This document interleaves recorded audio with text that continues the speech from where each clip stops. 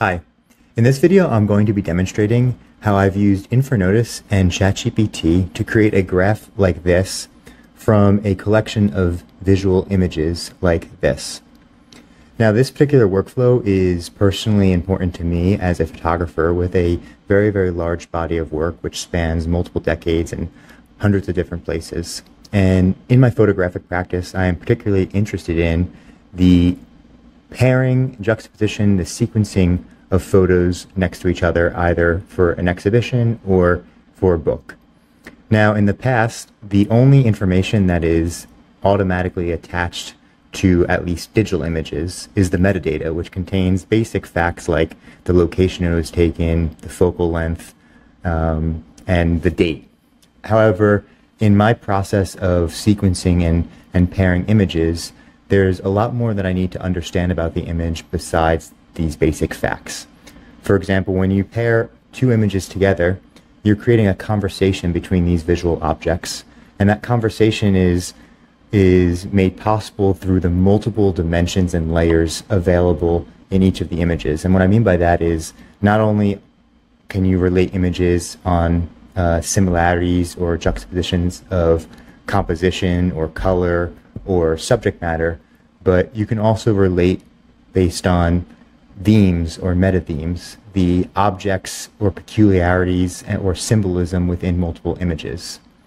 But in order to do this, it requires a lot of effort to sit with the images, and when you have a lot of them, it can be difficult to really have a full view of the entire body of work that allows you to pair the best images with the best images.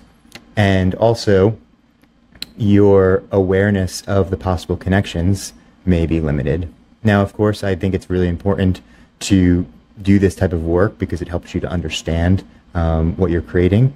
However, this tool that I've created with InfraNodus is a fantastic way of supporting a curatorial project of visual images.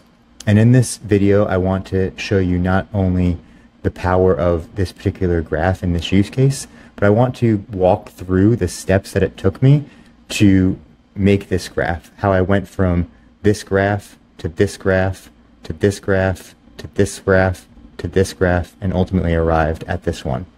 And I think that by going through this process of showing you the different ways that I used InfraNodus, CSV, as well as ChatGPT in the entire process, I can demonstrate a powerful way of thinking with this tool. Because as I work with different members of our community and users from a variety of use cases, I often notice that there is a steep learning curve with InfraNodus, and it oftentimes requires a process of working through multiple iterations of the data that you have to finally arrive at a importing process and an organizational structure for the information that can create a graph which is suited for your purposes. And so we'll get started with the CSV that I created from a sample of images from a particular project of mine. Now, the CSV that I had, my thought process was to organize the pictures as rows and give them different, give them a link, give it a project name using the @mention, give the image a name using the @mention, and then listing some of the basic data about the photo. And then I went and I added some more information, such as a basic image description, some little details about the photo, possible synchronicities, and then the description of the photo from multiple different perspectives. Now, I got to this by using ChatGPT. Now, at first, I created a pretty long prompt that I worked through, which helped to organize the response so that it gives me a very detailed perspective from all of those different perspectives. And it gave it to me in this type of narrative flow.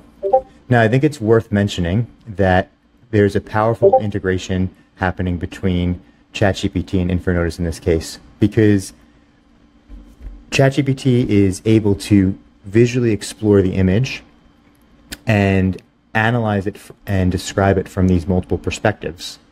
And why this is important is because each of these perspectives is giving a particularly nuanced understanding of the image.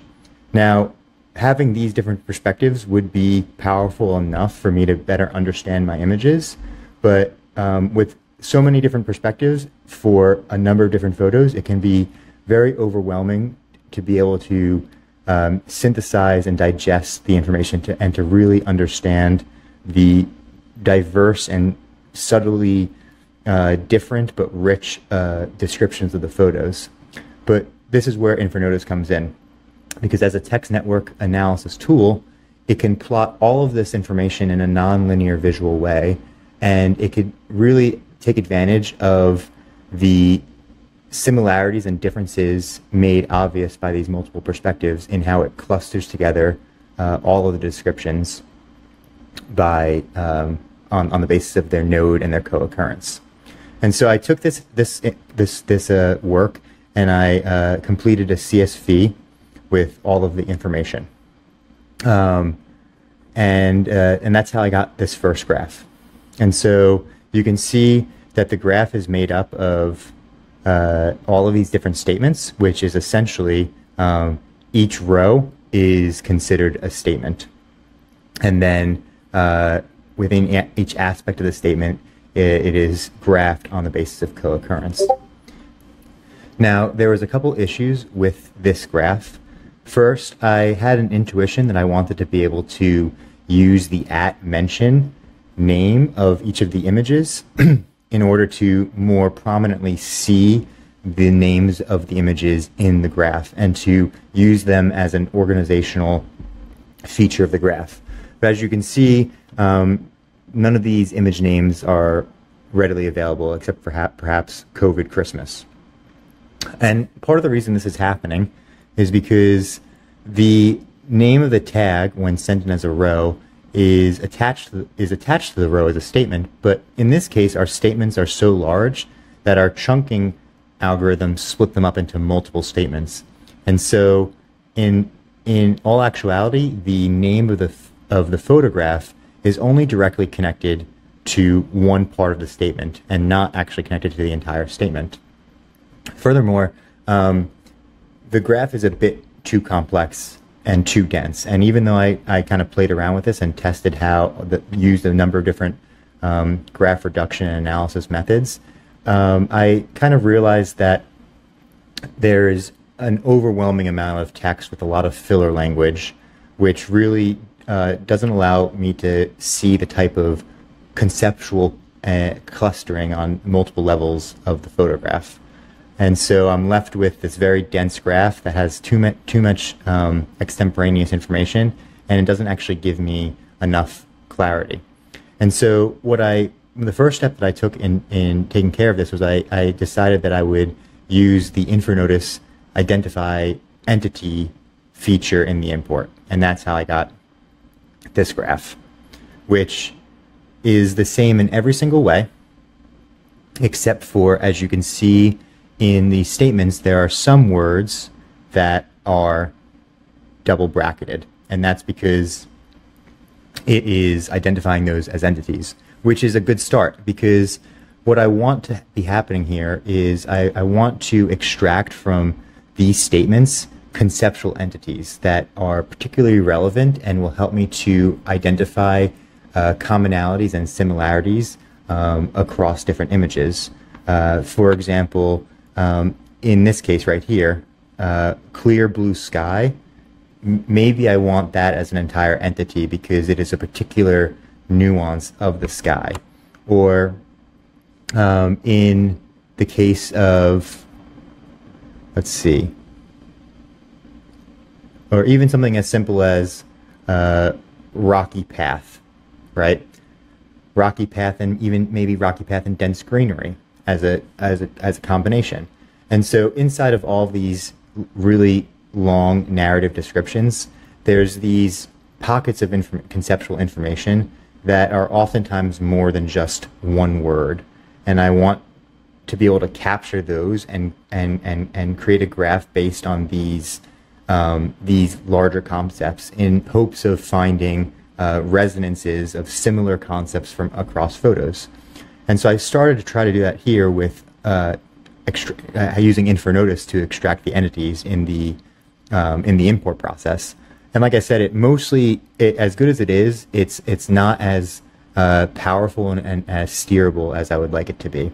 And it also catches far less concepts than I would hope for it to capture. And in most cases, the concepts are just singular words, although you can see some examples of double words, like everyday life being a entity, which is good because I want everyday life is understood conceptually as an entity and not as two different nodes of everyday and life. And so I kind of got there with this graph, but I wasn't fully there. And so the next step of what I wanted to do was I figured that I can ask ChatGPT to take the full information for each photograph and go through a process of tagging it and reformatting it.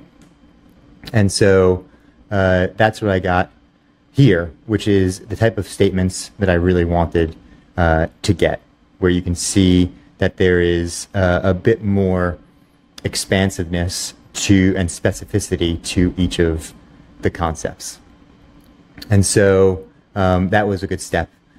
And actually, before I continue, I want to make a point of another thing that I was kind of dissatisfied with this graph, which is, as you can see in this current structuring of the CSV, each of the photos is a row, and the various aspects or dimensions of the photo are columns. But that presents a problem that I was trying to figure out how to overcome, because as much as I want to see all of this information, and I want to have it in the graph to be able to work with it, I also want the ability to turn the columns on and off. And there isn't a particularly easy way to do that currently with InfraNodus. You can set columns as tags and filter by tags, but in the case of all of these perspectives, the values for the tags are all different. So in fact, if I was filtering by art critic, I would be choosing between all of the different values of art critic.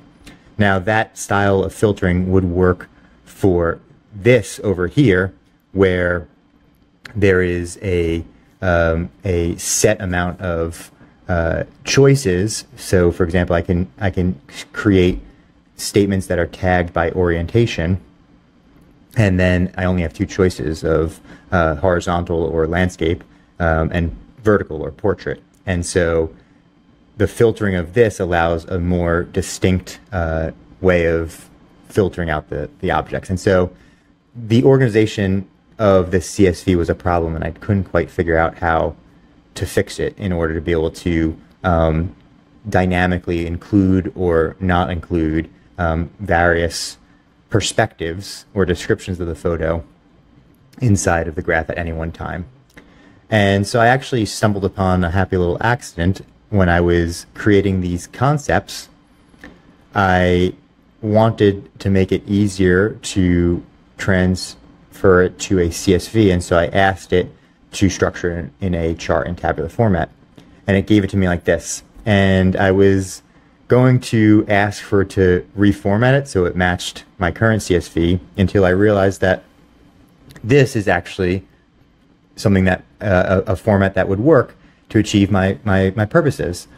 And so what that looks like is instead of the CSV being organized using the rows for images, I kind of transpose it. The images are still rows, but I create a individual row for every single dimension of the photo. So instead of having this image with multiple columns associated with it, I have this image on multiple levels with the tagged images, with the conceptual tags, and then the image information tags. And so taking this chart using these tags, I brought it into InfraNodus, and I kind of got what I expected, which is this graph right here. And this graph can be kind of helpful because it is a more useful and immediately, intuitively helpful graph because it's more distinct and separated. But in its separateness and in its very distinct clustering, it actually doesn't achieve the purposes that I want because there isn't as much overlap between these terms. And I kind of knew that would be the case because it's graphing each of these concepts in their entirety. So this entire concept right here is one node. And the chances of multiple images having that specific description as a tag and therefore having a connection between images is very, very unlikely.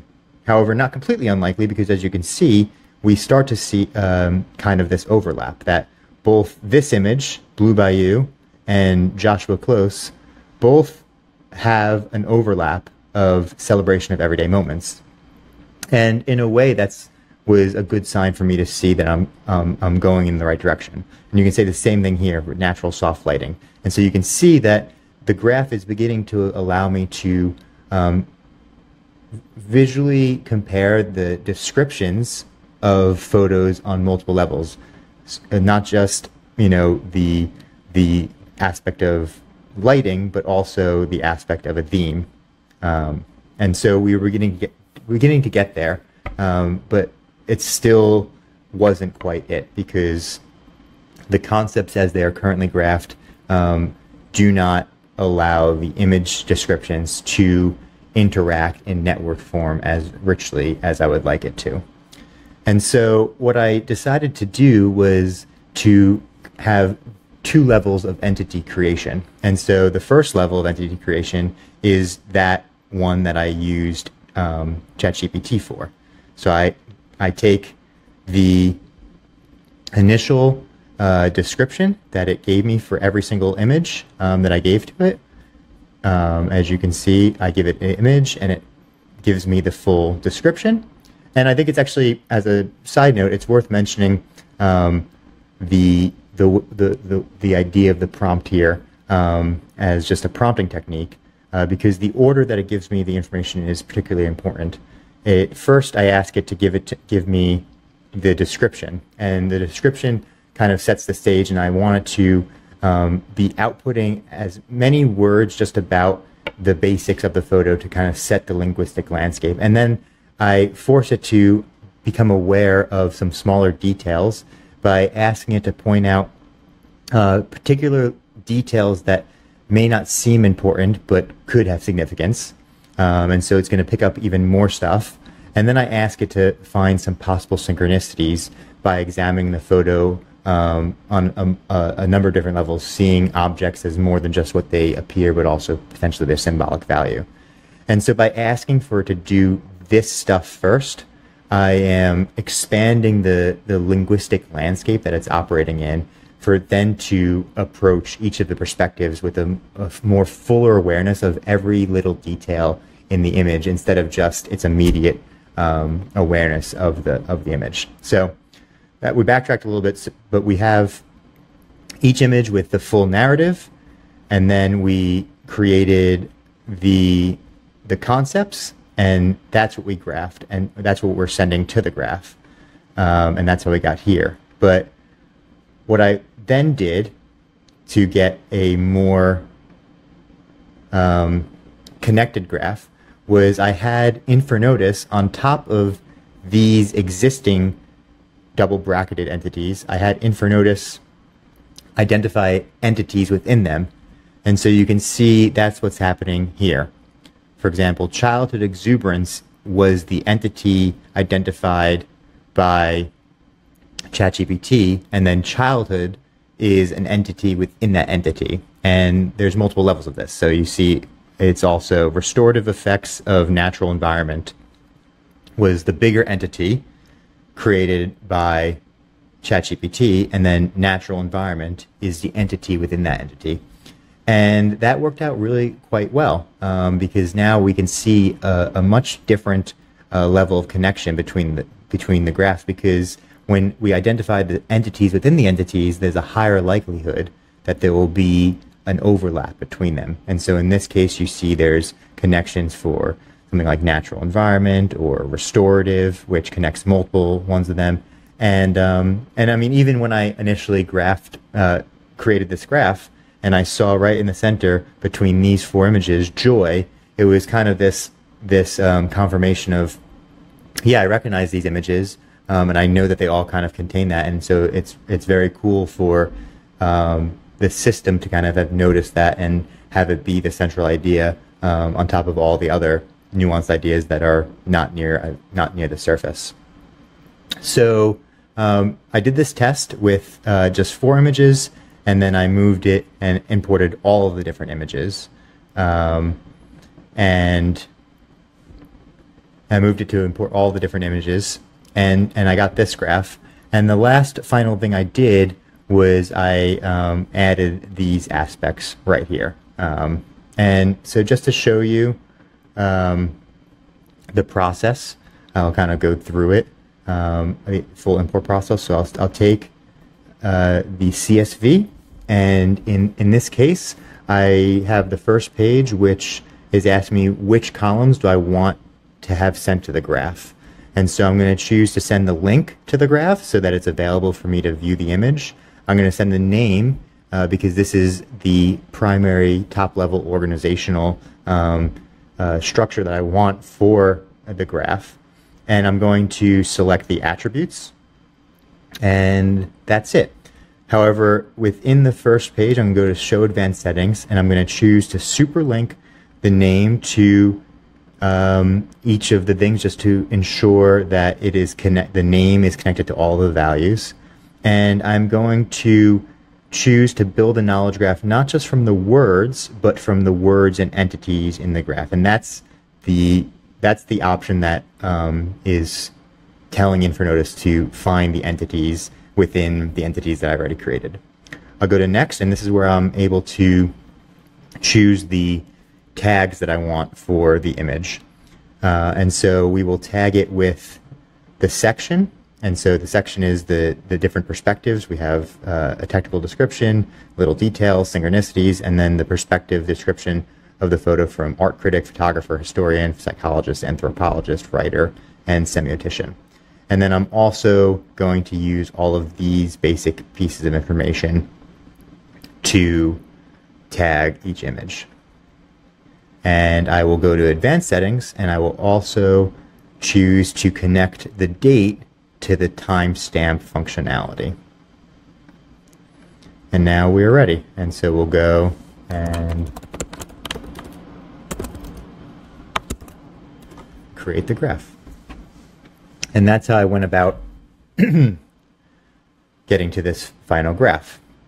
Okay, so once we have the graph imported, you can see that there's still some work to do because the graph is still very dense, but we can identify a number of things that are right about this graph. One, we can see right away that it's organized by photos, which we can identify with the diamond node format and the @ and I can see pretty clearly where all of the images are as clusters. And we can also filter by all sorts of things. So I can see which images are from 2019 versus 2023. I can see which images I identified as candid versus documentary. And I can even see images that are horizontal versus, and I can look at only the anthropologist insight for all of the images. And right away, I mean, even where we're at right now is a great point to begin to understand the common themes. But if I wanted to reduce the graph even more, there's a couple of steps that I can take. And one of my favorite is to use the Reveal Underlying Ideas feature, because I think that this is particularly interesting to be slicing off the top of the graph, the most influential concepts, to see what is at the foundation of it, which ideas are underlying and are not immediately obvious, that are actually quite interestingly connected to the relevance and significance of the bigger ideas. Now, one thing to take note of is if I go ahead and I start revealing underlying ideas, right away I can see that some of the picture names are going to be the most influential concepts. And I don't want to get rid of those. And so I'm going to temporarily disable them by coming up to this filter and choosing to only show concepts. And I could choose to only show mentions, but in this case I'm going to choose to show only concepts. And what that's going to do is it's going to remove the visibility of the mentioned nodes, which are the names, while still maintaining the same structure. And so the graph, in terms of its structure and how the proximity of all the different nodes did not change at all. In fact, it's still kind of held together with the organizational structure of the image names, but they're just no longer shown on the graph and they're not being manipulated. And so now we can see that the most influential concepts currently: nature, suggest, symbolize, light. There's no image names in there. And so what I like to do is I like to iteratively reveal underlying ideas. And when I'm doing this on my own, I do a much deeper process of examining the details and stats and blind spots at each level. But in this case, I'll kind of go through it quickly and just take note of the different clusters and the process and steps and changes that take place over each step, and kind of have a increasingly more granular, non-obvious understanding of my body of work, which is currently here shown in text form. So reveal underlying ideas, and it will remove those top four, and now more stuff will come up. So we have exploration, setting, man, green, indicating personal connection, attire. I can reveal underlying ideas again. And each point kind of making note of the clusters. Maybe if I want to come into blind spots and look at the conceptual gateways that change. And so the conceptual gateways are the entry points to the conversation. So I can maybe check in and see what's there. I can look at the trends and see some of the emerging keywords, the most recently added with the highest local influence. I can reveal them again. And I'm going to keep on doing this. And what I'm doing is I'm looking at this topical diversity. There's a couple of different indications of where I might stop. I can go all the way to the very bottom, revealing underlying ideas until there's no more to reveal, or I can kind of get to a point where the graph is relatively sparse and the topical diversity is high. And so we can see as we reveal the underlying ideas again, the topical diversity remains the same relatively. If I reveal them again, it might move up a bit. Still doesn't move up. Topical diversity, reveal them again, making note of the different influential concepts and the naming of the clusters to kind of keep an idea of what level we're at. And now we can see the topical diversity just moved up again. And so now we're at very high. And what I'm aware of, having done this many times, is as I continue to reveal underlying ideas, it will probably drop back down again, because at a certain point, the structure of the graph sometimes is going to kind of modulate between diverse and focused based on the nodes that are currently there, connecting the clusters and influencing whether or not the graph is focused or diverse. But let me do it again. Reveal underlying ideas. Still didn't move. I can go one more time. Still didn't move. Maybe I'll go one more time, and then we see it drop down. And so I can continue going all the way until the very end, or I can say, actually, I think this is probably the most diverse it was going to get, the one step before, and so I can put them back in. And so now, here we are. It's a way more sparse graph. It's a little bit easier to manage than the initial graph, and also it's going to be a graph that contains the aspects of the description that we generated earlier in the CSV that are more subtle, less obvious, beneath the surface, but still indicative of certain connections and potential similarities or overlaps between the images.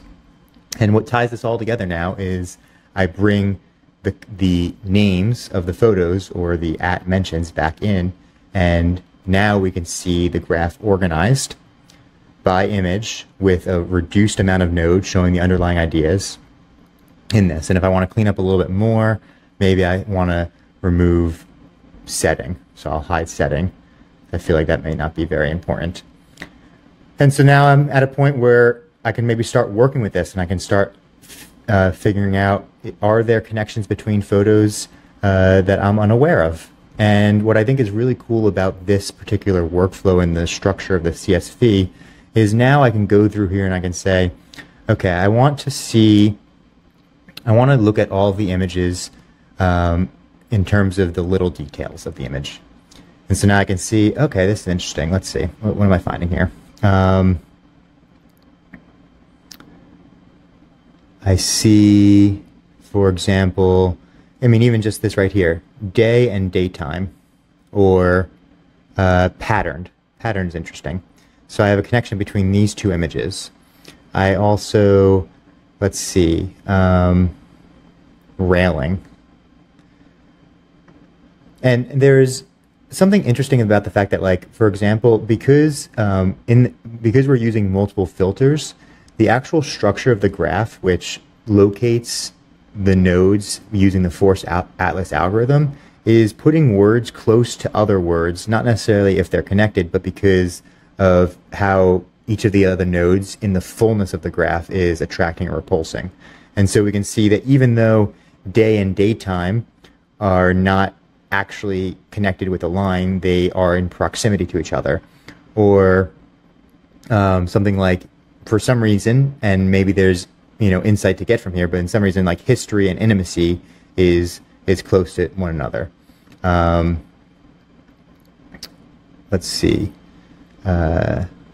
Outfit. Multiple outfit. So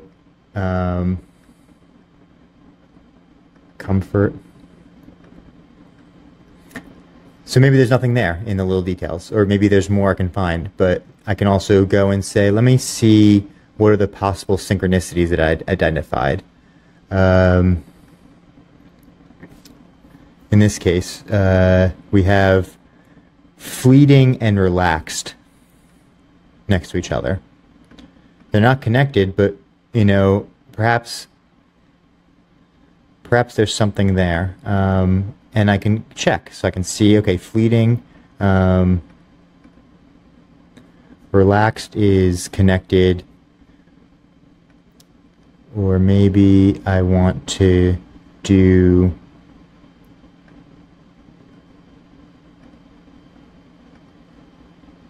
let's just go and see this. So fleeting is near Joshua, which I can then look at the image. And it's also near higher consciousness, which I can then look at the image. And maybe I can see something that has similarities between the two of them. Or maybe it's not exactly what I want. And so I can go back and I can say, okay, I want to see all horizontal images, and I want to see the psychologist connection. And so now I'm seeing horizontal images with another filter of the psychologist insight.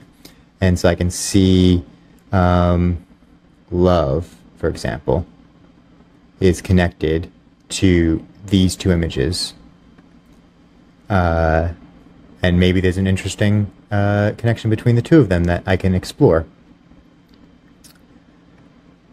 And so yes, that's how I would go ahead and use the various perspectives as I kind of cycled through all of the different versions of the text narrative or text description of these images. And I can do a lot more analysis, like reducing the graph after going to the most, after reducing down to the most underlying ideas, I can reduce it further to see what are the most central of the underlying ideas. And I think, of course, it's going to be the names, and so I can go ahead and I can hide this again, and let's go ahead and let me only show the concepts, and then let me reduce it down to, and what I'm doing here is I'm increasing the filter for which nodes to show based on the number of connections. And so as I increase it, it's only going to show nodes that are more connected. And so I could see that at the, and yeah, this is a pretty good, you know, foundational understanding of my images, which is the impact and intimacy of human relationships. And in fact, I quite like the simplicity of that way of saying it. You know, I can also, if I want, I can bring back the image names. I can maybe even bring back all of the nodes and reload the graph so that the very many nodes that are in here show properly.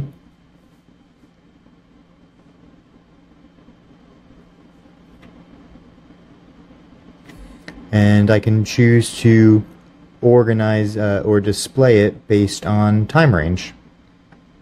So let me only see the images from 2021 to 2022, or vice versa. Now, of course, I can also do that because these are tags. I can also do this with a tag, but if the time ranges were more granular, like down to the month, which I could include, then that would be a way of having a more granular understanding of the images.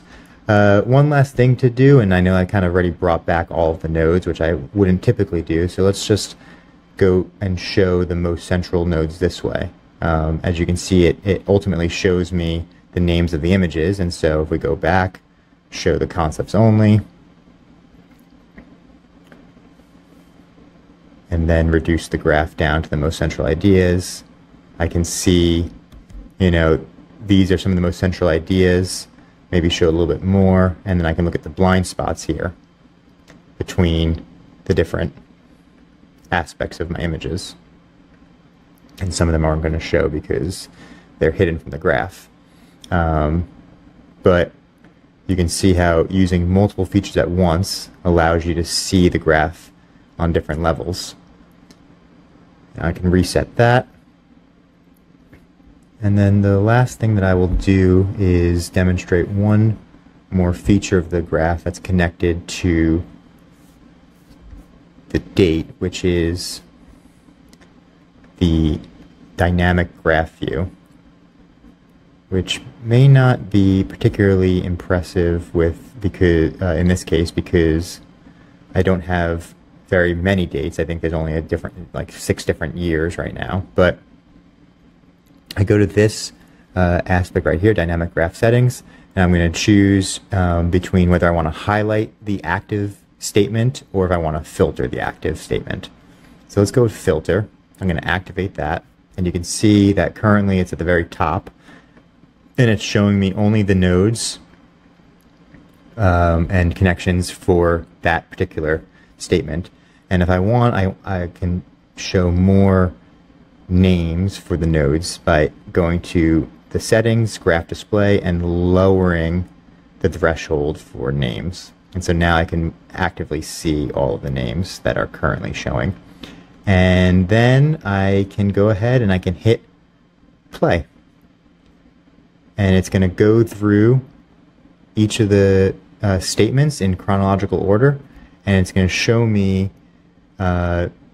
the various perspectives and descriptions of the photos as they evolve over time. And so this may be of use to me if I want to understand the trajectory of the themes and contents of my work. I can turn on the high-level ideas, and then I can see it kind of real-time trying to make sense of the different clusters. And I can even stop it, you know, if it's too slow, if it's going too fast, I can stop it, and I can manually activate and manually go through it to maybe more pinpoint a certain area and focus on it and say, all right, let me stop right here and analyze that. And of course, this also too could be layered with the filters. So only see this particular filter at that particular time. I need to play it again. So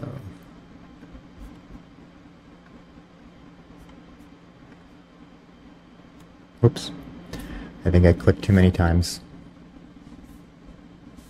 Made too many changes at once. But as it was. So that is a overview of this new workflow.